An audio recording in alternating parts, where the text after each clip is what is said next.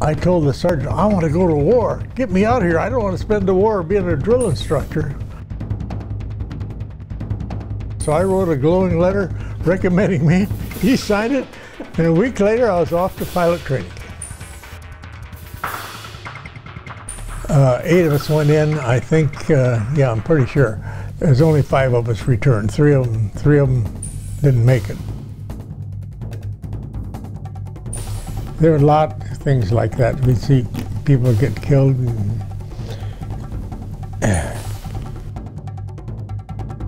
So I always say, I never made any bad mistakes in my life, but I sure made some good ones. There are no excuses in life, just choices.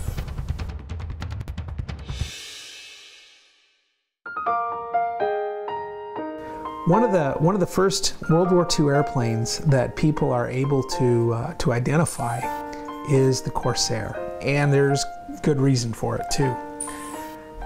It's unlike any other airplane, propeller-driven airplane you'll see at an air show or at a museum. First, it's big and it's blue, and it's got those wings that are bent in the middle. And the other thing that always hits me is that it has all these impossible curves. It's just an airplane that from every angle you look at it, it looks like a different airplane. And so there's a timelessness to it. You never get sick of looking at a Corsair because every which way you look at it, it's something new. Well, the first Corsair pilot that I met was Claude Hone.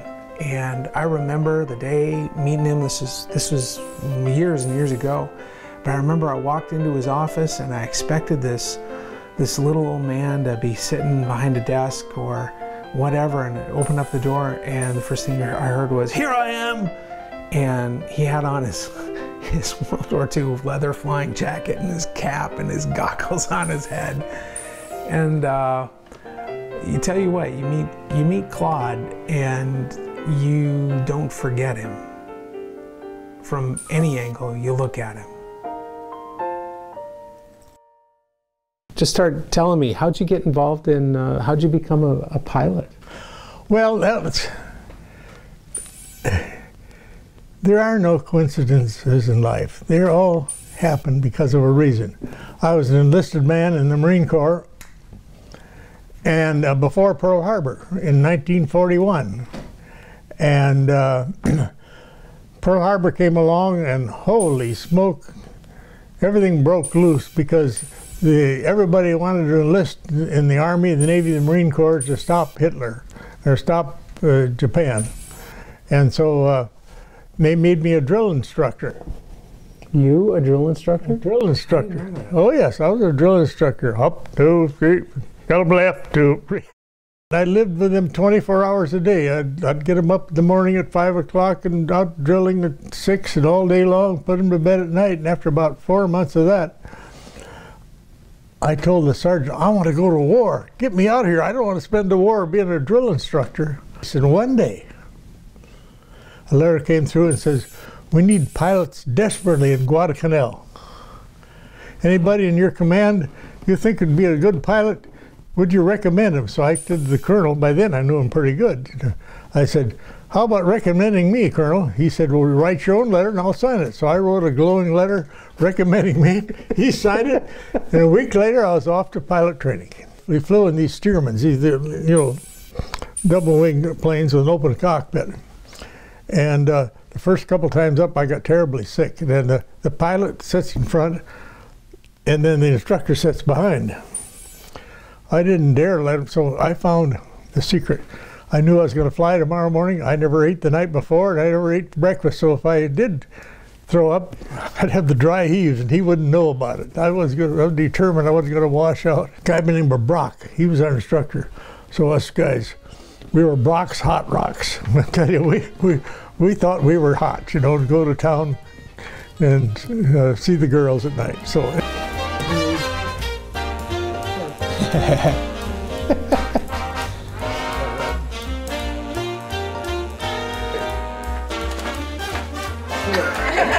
Ray-Bans, they're issued by the government 70 years ago.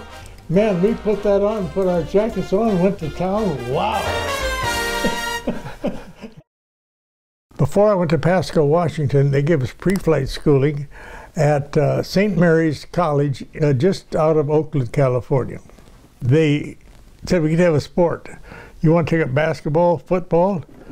I thought, man, I'm going to war. I'd never been a boxer, so I took up boxing. So I tried to learn to defend myself. And my instructor happened to be Jack Tempsey, the champion of the world. Then from Corpus Christi, Texas, they sent us over to Daytona Beach, Florida, to get into the fighters. And back in those days, the fighters was a plane called the Wildcat. It's called the, I don't know what the number is. F4F. F4F, yeah, the F4F Wildcat.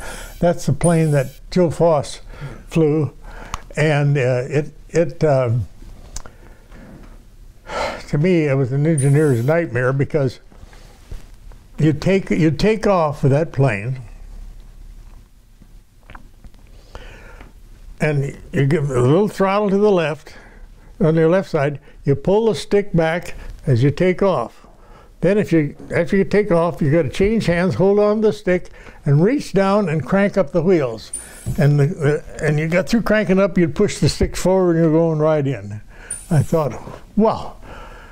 About twice of that, and I learned what to do on that one too. And it was it was night flying, and I saw down below 2 automobiles. I saw those headlights coming right at you there, and I thought it was a plane coming right at me, because I was facing down. So it's a wonder I lived through that one.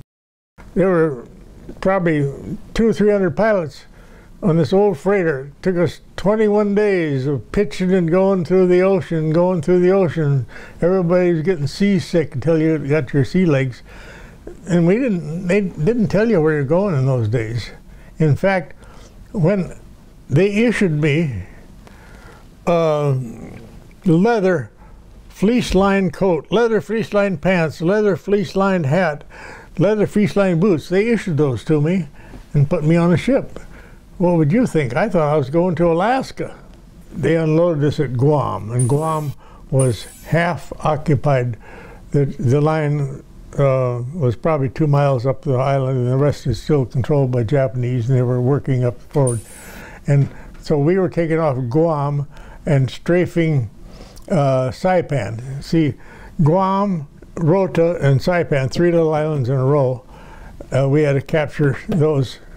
So they were on Saipan, a lot of cliffs, and they're dug in the caves of the machine guns. So we'd have to go along the water and strafe and try to as close as we can. Then we had to pull up because we hit the cliffs. See, right. And we hadn't learned the skip bomb yet. We hadn't learned that. So all we were doing is we had 6 caliber 50s that we'd shoot into those caves where they were. So whether you call that combat or not, I don't know. That's just beginning. The story that you tell me of you being in Guam when the Japanese soldier climbed up inside that Corsair. Can you tell that? Yeah, I sure can. Guam wasn't secure, and the airfield is on a peninsula, about cliffs. And the Americans there were dead bodies laying around, there were tanks blown up, and but we pitched tents there right next to our airplanes. And at night, the Japanese were living in the caves down below, which we didn't know, and they would sneak up and try to get some food or anything. One morning, and there's no lights, you remember there's no lights, completely dark. So you go out and get your engines warmed up and you're ready to take off. And so there were about 16 of us in a line. And about the second plane down from me, all of a sudden there was an explosion. And this explosion blew the bottom out underneath the cockpit, and it looked like red hydraulic fluid dripping down. Well, come to find out, a Japanese had crawled into that plane, in that cockpit, black of night, and crawled underneath the seat. How he ever got there, must have been a small guy. He crawled underneath the seat of the plane with 2 hand grenades. And I suppose he was going to wait till the plane took off, but he couldn't wait any longer, so he laid 1 hand grenade between the legs of the pilot, put the other hand grenade to his stomach. And they both blew off simultaneously. Well, the stick for the pilot is on a big long rod about as big as your wrist. And that took the whole thing, and the pilot never got a bit of shrapnel. Never got a bit. It all went in. And then this Japanese, he was laying underneath there, and so they're afraid he'd been booby-trapped with another grenade, so they were real careful getting him out of there and put a rope around him, and they got everybody back, and they finally pulled him out and got him down, and there he was. You think back, now think about as a 93-year-old man, and you think about that Japanese guy. Do you think that he was a hero, or was it a waste of a life? How do you process him? Both. Both. I think, man, he was trying to do something for his country, you know, as a hero, until he didn't do any damage to anybody, anything. So there are a lot of things like that. We see people get killed. And we got into Iwo Jima, and all we did was kind of patrol and strafe a little bit on if you look at the map, from Saipan to Tokyo, about halfway is an island called Iwo Jima. And if the bombers flew over Iwo Jima, they'd radio, hey, watch out, they're coming. Get your fighters up there. So that's why we had to take out Iwo Jima.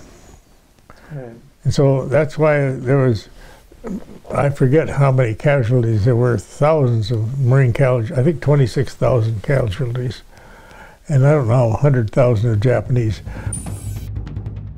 The Corsair is one of the brilliant designs of aviation of all time. It was designed back even before World War II, but when it got into World War II and first used by the Marines, it performed its task brilliantly. Not only was it this great air superiority fighter, but it was used in close air support. It was used to support the Marines on the ground and drop bombs and strafe and do a lot of what air-to-ground work that is so common today. Well, the Corsair kind of pioneered that stuff.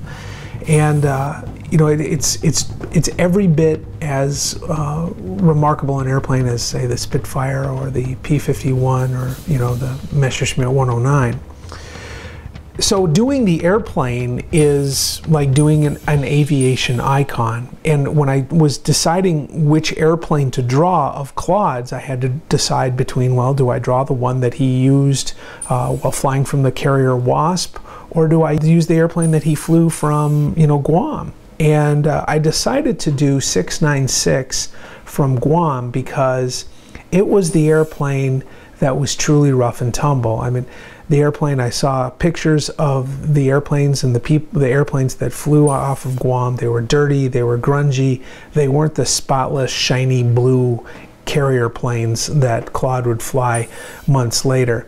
Now, the Guam-based Corsairs were a tough warplane with that 3-color faded camouflage. And this was the airplane that I decided, to me, represented Claude's service, the everyday, the workaday, and at the same time the timelessness of it all. Well, you were on the first Marine Yep. strike on Tokyo. Oh yes, I was on. What was that like? We learned the night before, tomorrow the target is Tokyo, get as many zeros as you can because the bombers are going to come in. As soon as we get rid of the zeros, they're going to come in and burn up Tokyo. That was their strategy. You took off from a carrier on that mission. Okay, yeah. And what carrier was that? The carrier Wasp. The Wasp. The carrier Wasp. What they did, they were trying to get in as close as they can without being detected, so we can get in. And sure enough, we hoped to get in with 100 miles. Sure, we were about 200 miles out, and they ran across a Japanese trawler. So they knew the Japanese he'd wired back to the homeland that we were coming. But so we went in right on the water. We call it on the deck. We were right into the deck, flying through a snowstorm and rain and terrible. It was I think it's the first week in February, or right in February anyhow. So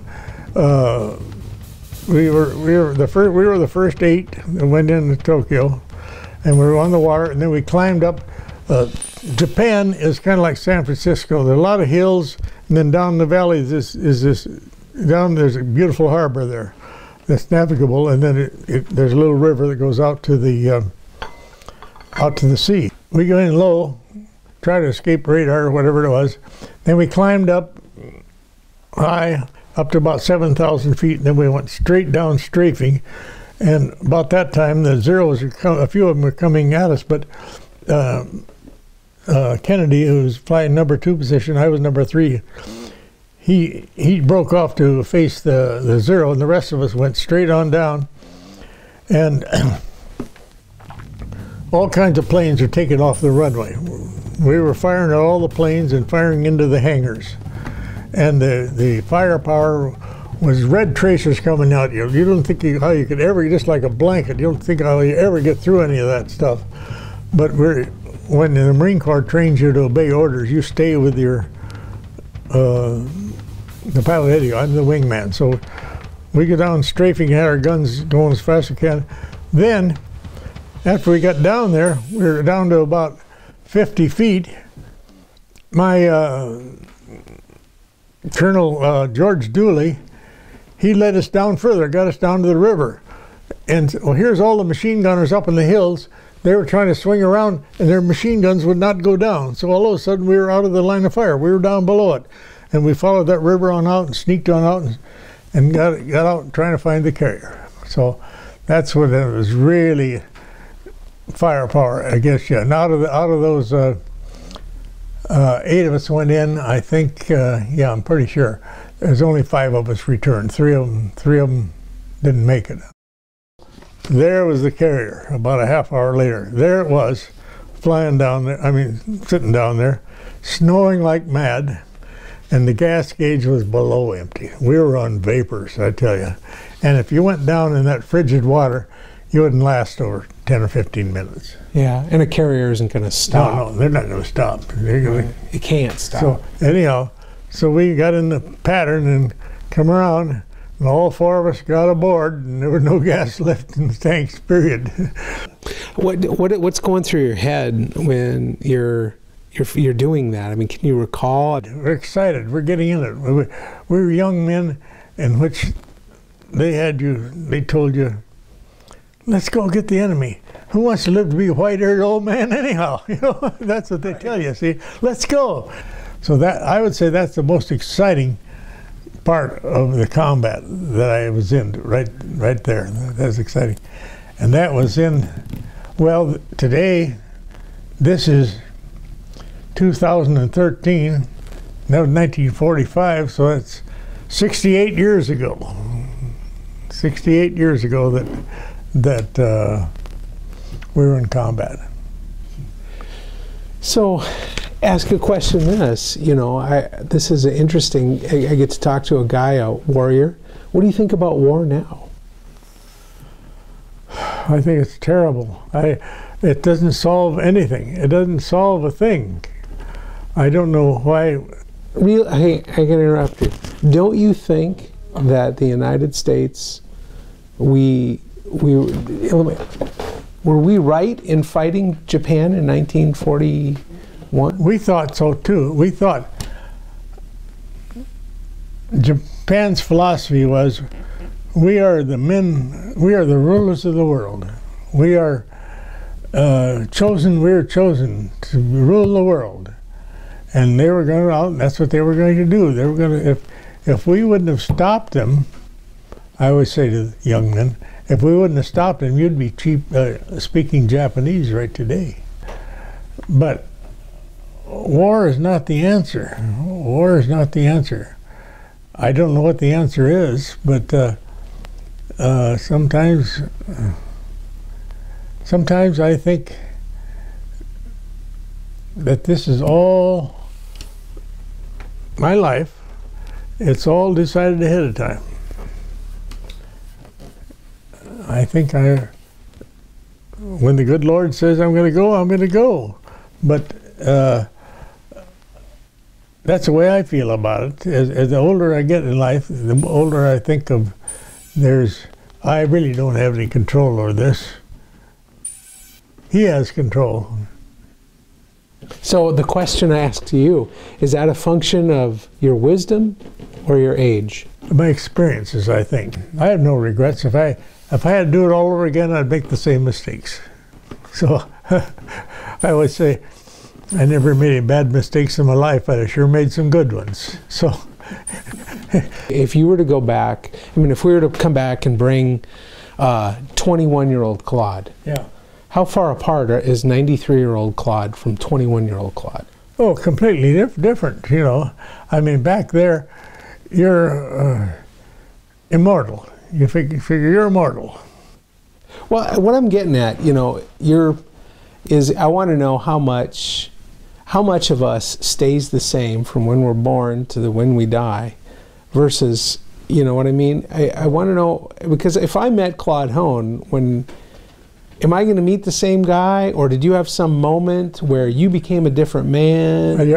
We're changing all the time. We're changing all the time. We're changing. But you got to change if you're going to grow. So just do the best you can as you go along every day and be kind to people. What is American freedom? What does that mean to you? To me, it means a right to express your own opinion. The freedom of religion, you choose whatever you want to do with religion. It means the freedom of owning a house and the freedom of going to whatever job you want. That's my definition of freedom. You have your own choice. And I always say there are no excuses in life, just choices. And I think this is why nothing bothers me anymore.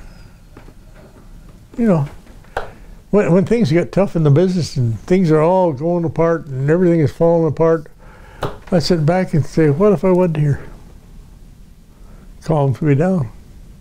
Gets me right on through it. So life and life takes its turns. It's turning now. Something new is happening. So it's wonderful. So Claude Hone is and always will be in my pantheon of heroes. He's a man who has gone from warrior to dad to business entrepreneur and seen the highs and lows and everything in between, and done it with such a grace and beauty that the only thing I can say is that Claude's timeless. And he heard from the word himself. I mean, he talked about how he embraces change. When I think about Claude, I have to think about the Corsair. Looking at a Corsair today, how beautiful it is, and yet knowing that it's a design from a way back time, yet it still looks just right. And I think the secret to all of this is the ability to change and the ability to stay current. Corsair started out as a warplane. Now it's an air show attraction. Claude was a warrior, and now he's a man of wisdom. When I look at 696, I'm always going to be compelled to think about how I can rise above and how I can adapt to tomorrow, as well as what good I'm doing today.